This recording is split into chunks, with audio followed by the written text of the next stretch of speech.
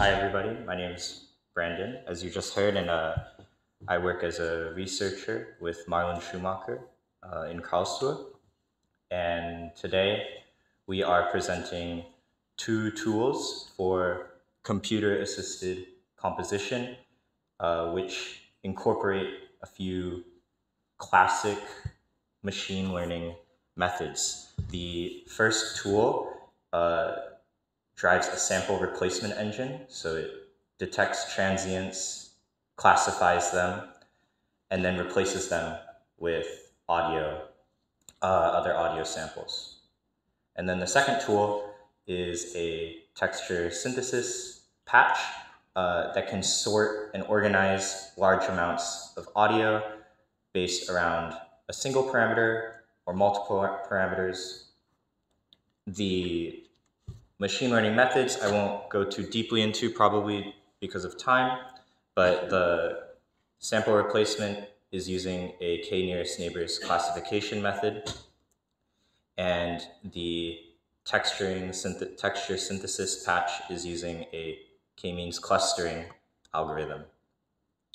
Something I want to emphasize is that these tools are not presenting tasks or techniques that are necessarily new to the machine learning world. They're actually, in some ways, classic, classification with KNN or clustering with k-means.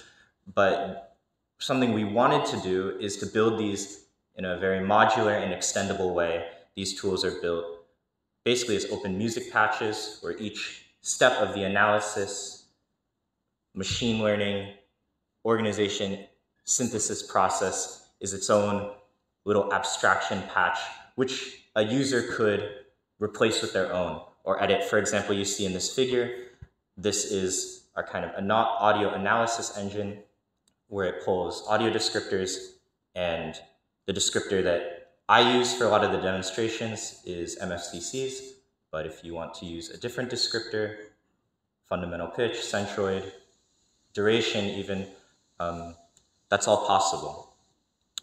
Basically went over the agenda. There's also a composition example, some of my own work that we'll get to if there's time at the end. So let's go to the sample replacement. Forgive me if it's loud. I can't control actually the volume from my computer, but this is some audio that we will demo. It's a drum beat.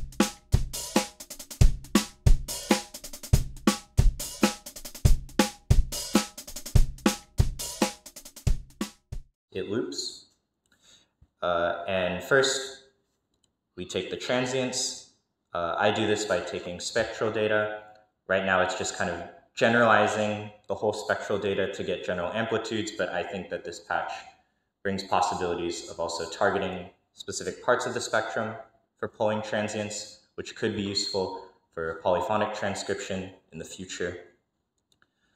Of course, that this needs to be converted from just time markers to actual, what is this? What are we trying to classify?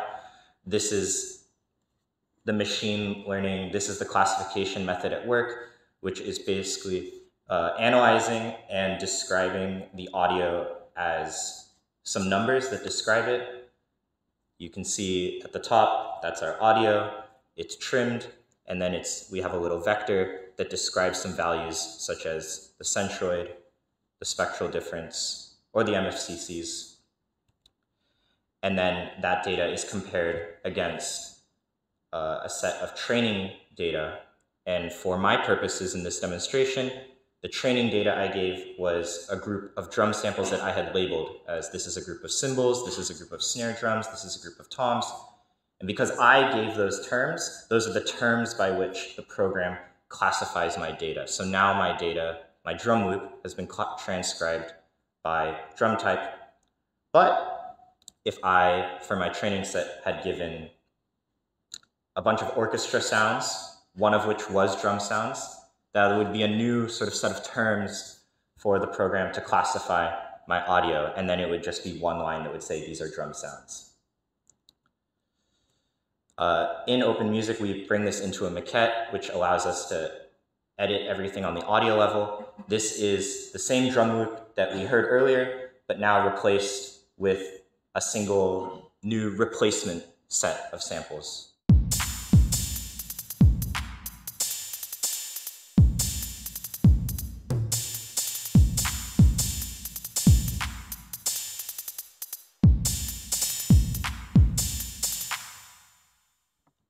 these are tools for computer-assisted composition. So within the patch, in this score object, there's of course the opportunity to change what the rhythm is, what the content is that has been classified, and that can be done before the replacement process. So what you just heard was the top sound, and here is the sort of same replacement action, but done to a edited score.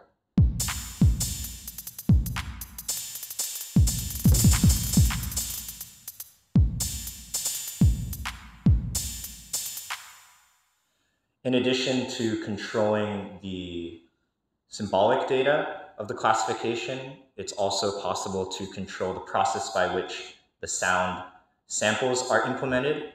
The previous examples you've heard is when this transcription is replaced by a single sample set, but who's to say why not use more sample sets? And so there is, well, I'll demonstrate that first with an example and then speak briefly on how that works.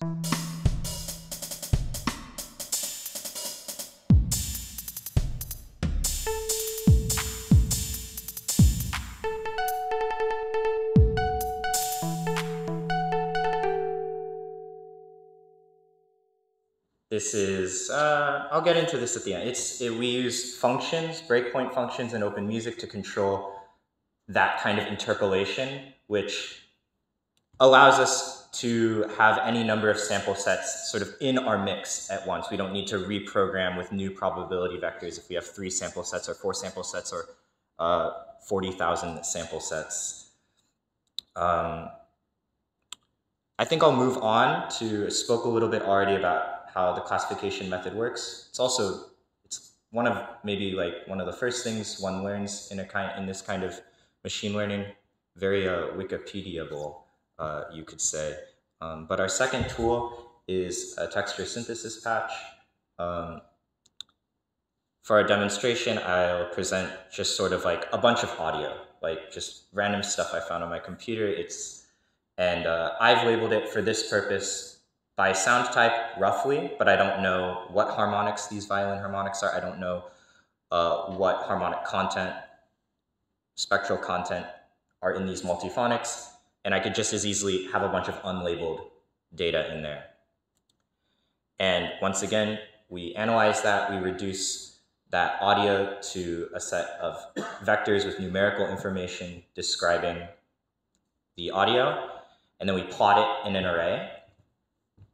And what this array allows us to do is to give us a kind of overview, a kind of map of what I am looking at with all the audio I've just seen.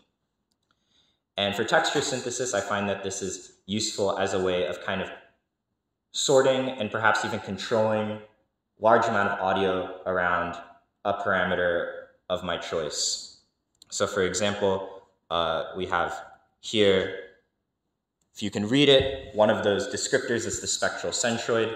And if I ordered all these sounds by sorting by spectral centroid, you would hear a kind of progression of moving from one centroid to another. What does that sound like?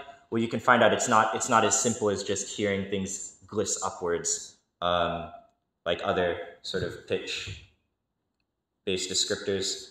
But the sort of machine learning method that's inserted into this is a clustering method. And maybe I'll show just a little bit of some audio before I go into that. Once again, we have a bunch of this audio. It's sent into this array. And then I just had it sort. You can see here, it's sorted by cluster ID, by clusters. So it plays one cluster, then the next cluster, then the next cluster. And this is what came out.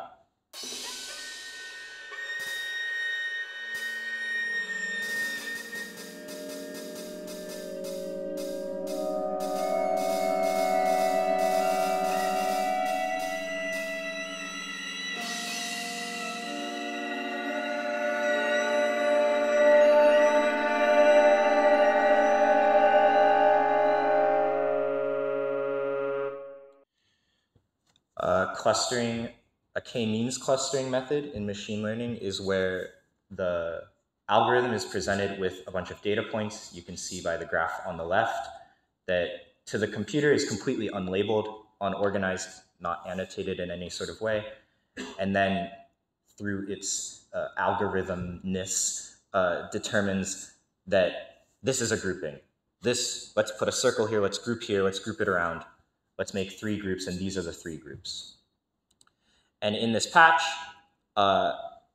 you can see by the number 2 clustering, this is how you determine how many clusters you want, and it will just sort of gives the computer the task, group this audio. And the reason I find this noteworthy, in addition to all the other descriptors that the texture synthesis can sort by, is that say you have 5 different instruments and you ask it to make 5 groups. Well, those groups will be along the instrument. You'll have a group of one instrument, group of the other, but if you have a group of 5 instruments and you say make 4 groups, now the computer is tasked with making a boundary line between these sounds that is maybe not the boundary line that I created with the 5 groups. And therefore it becomes, I would say that this is where it becomes more of a creative tool, more of a composition tool. The way it groups that is not so precise or controllable. It's also not random, but the clustering algorithm gives you a slightly different result each time you run it. And so I find the way one can iterate their patch in OpenMusic several times to see what results comes out fits well for this kind of approach.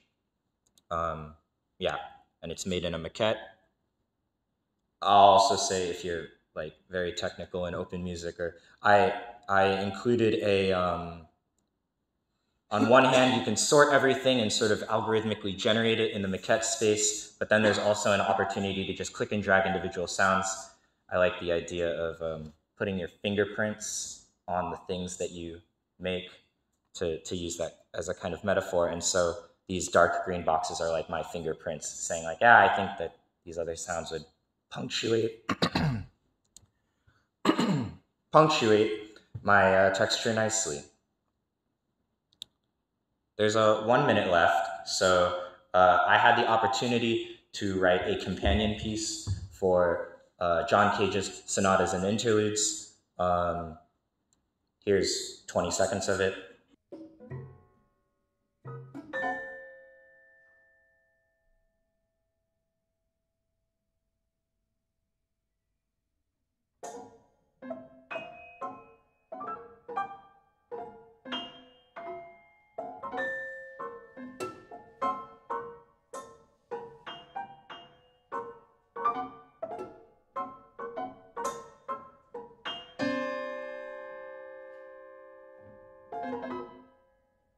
One compositional idea behind making the companion piece is that there's a lot of fixation on the sounds in John Cage's prepared piano pieces, but he was also very concerned with form and duration, and so I wanted to take account of that too in the piece. And so I'm sorting, I'm clustering all several thousand sonorities that occur in that hour-long piece, and then kind of took the shortest ones. And some of the ones that I found the most harmonically bright, those seem to all kind of cluster around particular groups. And I took those groups and used them as, not like a tone row, but a sequence of notes. And then I cleaned, oh, that's what it sounds like. That's like what OpenMusic spat out.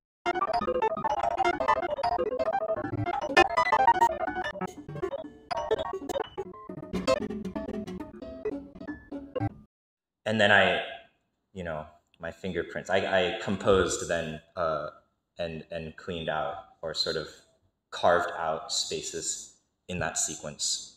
So these are the tools, these are some of my ideas. I think there's a lot of room for improvement and steps forward, and I'm curious to hear your guys' thoughts and feedback on that as well. I appreciated the presentation before as well. I felt like this is a totally applicable sort of thing that could be integrated here. So yeah, I can open things up for questions and such. Thank you.